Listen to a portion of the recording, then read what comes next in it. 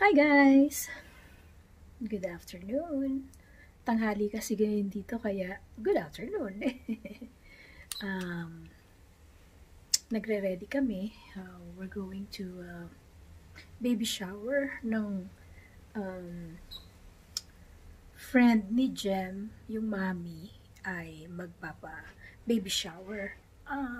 Malapit lang dito daw yun. So, sama si Granny. And after nun, pupunta kami sa Bed Bath and Beyond kasi ay meron akong biniling curtain na maganda sana yung design pero hindi ko na-check yung length, yung haba. So, bitin nung nilagay namin ni Mika doon sa doon sa bedroom. Nakakapagod gawin pero kailangan natin maging ma-perfect. And isa na lang ang kulang ko para maayos ko yung bedroom namin. I need a dresser.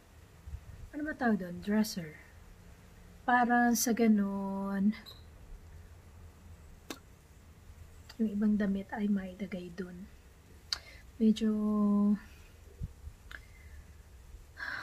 nakakapagod kasi ang problema ay kulang ng time. Ang problema ay limited lang yung time ko kasi ang pinaka day off ko lang sa aking buhay ay linggo lang. So, pero kakayanin.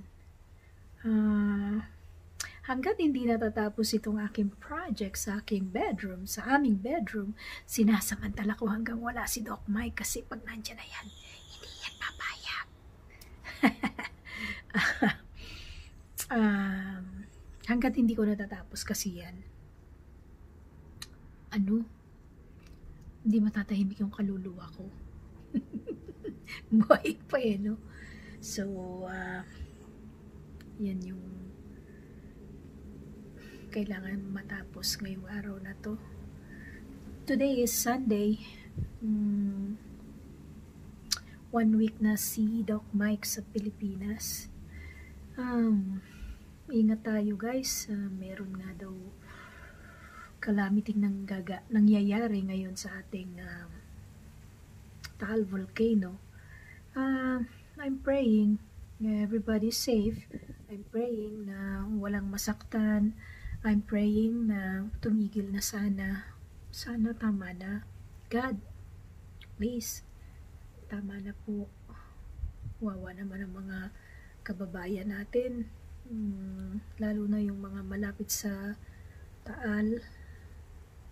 Medyo, Taal, yeah, sa Tagaytay yun eh. Alam nyo, nagpabook pa naman ang mga anak ko para mag-ano sila sa Pansol, parang resort. Nagbayad na, sayang.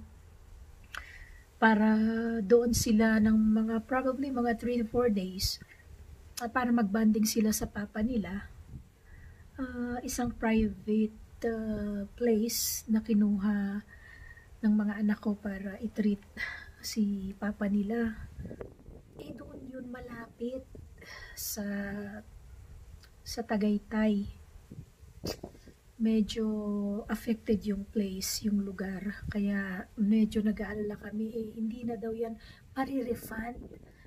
Napakamahal pa naman guys. Tila, if I'm not mistaken, $300 a night. Ibig sabihin, 15,000 24 hours. Kung 3-4 na araw yun, wow, malaking pera yun. 15,000 every day. 15, wow. 45,000 kung 3 araw. Pesos naman ito.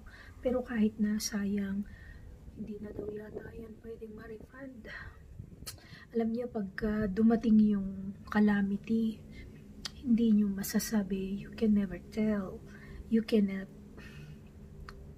kahit may nagplan ka na, pagka calamity na ang kalaban mo, wala tayong magagawa. Diba may kasabihan eh. Lagi kong ginagamit ito nung araw, nung bata pa ako. Typhoon and hurricane cannot stop me from seeing you.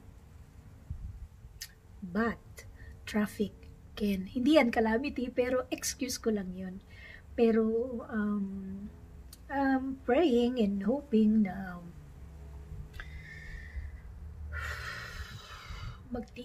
tumigil na talaga itong pag-alboroto ng Taal volcano natin sa Pilipinas. Nakakabahala, nakakatakot. Kailangan mag-pray tayong lahat. Wala sanang masaktan. Huwag sanang matuloy yung sinasabi nila, yung talagang major eruption na magkakaroon pa ng mga tsunami and big earthquake and everything. God, please, don't. Huwag niyong pahintulutan yan because maraming masasaktan. Kawawa naman ang mga tao. I'm praying here na sana ay humupa na yan. Tumigil na. Dear God, please save us from harm. Sorry guys, I'm under the weather. Ilang araw na akong tahol ng tahol, ubo ng ubo. Hindi ko na kaya talagang pigilin. Minsan pinipigil ko lalo pag may kaharap akong tao, pero minsan kung kailan yung oras na kailangan mong pigilin, doon pa siya. But anyhow, sana maging safe tayong lahat. At nga pala, advice ko lang sa mga friends, sa mga tao, wag tayong masyado pag dumating na yung calamities, wag tayong masyadong magpadala sa emotion na parang mataranta, kasi kapag nataranta tayo, ang kalaban natin dyan, yung mga pagkakamaling magagawa natin. Kailangan, tandaan nyo pag ninenervyos, kinakabahan, at hindi sure, take a deep breath. Take a deep breath and pray. Kasi mas malamang mali ang magagawa natin kapag tayo ay natataranta. Hindi tayo makakapag-isip ng tama. At dapat may handa tayong flashlight, may handa tayong batteries, may handa tayong huwag na candle, delikado pagka natumba, kakasunog Kaya flashlight is safer. Maraming batteries, maraming water, maraming canned food. Meron din tayo dapat first aid because you'll never know what's gonna happen. Minsan, ilang araw, ilang gabi, walang kuryente. Kung meron na tayong handa, at least kahit nasa bahay lang tayo, hindi tayo masyadong matatakot, hindi tayo masyadong mababahala. At dun sa may mga babies, kasi nangyari sa akin yan noon nung may baby ako. Lalo na biglaan namamatay ang ilaw. Make sure meron kayong rechargeable lamps, meron kayong maraming flashlights and batteries, because pag dumating na yung time na talagang blackout na, yung tipong wala ka nang makita, yan lang ang aasahan natin. At doon sa mga taong may generator, yan, swerte, because hindi masyado, kahit umawala ng ilaw, at least kung may generator, safe pa rin, okay pa rin, dahil meron kayong electricity makukuha.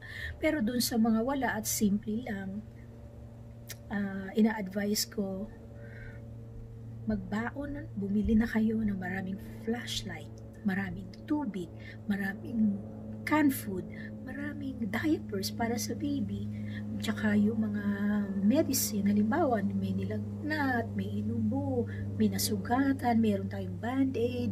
Alam nyo, nung araw, di ko mga pinapansin niya mga bagay na yan. So, isip-isip ko, di naman. kailangan pa yan. Pero ngayon, itong edad ko to, we need to be alert, we need to be ready, because you'll never know when it's gonna hit us. Yung bang tipong bubulagain ka na lang, magugulat ka na lang, because calamity, hindi yan magpapaalam sa'yo kailan yan darating. Sorry guys, medyo tumatahol-tahol pa ako. Mag-ingat tayo lahat ha. And mag-pray po tayo, because si God lang ang makakapagligtas sa atin. I'm sick. Mga anak ko dyan sa Pilipinas, mag-ingat tayong lahat. Mag-pray kayo, hindi lang mga anak ko, lahat po tayo, mag-pray tayong lahat para maging safe tayo.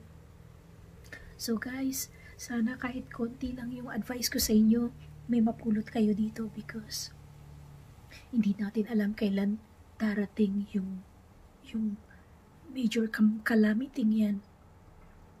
We need to be prepared. So guys, yun lang for today. Thank you so much and see you again tomorrow. Okay, nga pala, ito ang aking get up for today. Medyo maaga pa kasi, kaya yan ang aking get up. So guys,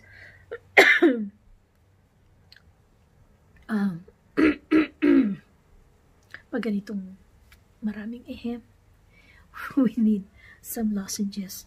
So guys, that's all for today. At sana ma-share nyo sa mga friends nyo, sa mga loved ones nyo, sa mga kaibigan nyo, and everyone, na itong message na to, kailangan lagi tayong alert, lagi tayong handa. So guys, God bless and see you again tomorrow. I love you all. Bye for now.